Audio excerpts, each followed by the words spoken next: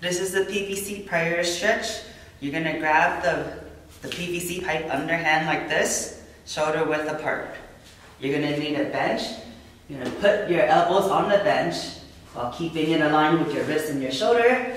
You're gonna move back until your butt is over your knees. So you don't wanna be over here like that. Okay, so you wanna move back, strap your toes on the floor, and you're gonna try to bring your head down into the bench with your thoracic spine. Right? So it's not this, okay? It's not moving your head, it's push your chest down like that. Okay, so now I want you to focus on not hyperextending the lower back like that. Okay, so not this, okay? You want to be around neutral while pushing your chest down.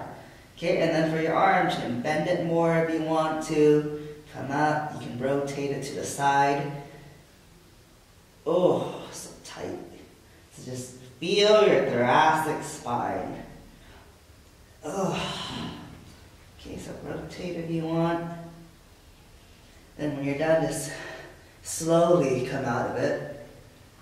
Ooh. Ah. If you don't have a PVC pipe, you can use if you're in a commercial gym, you can get one of those silver pipes that they have in the group classes. You can use a broomstick or a Swiffer.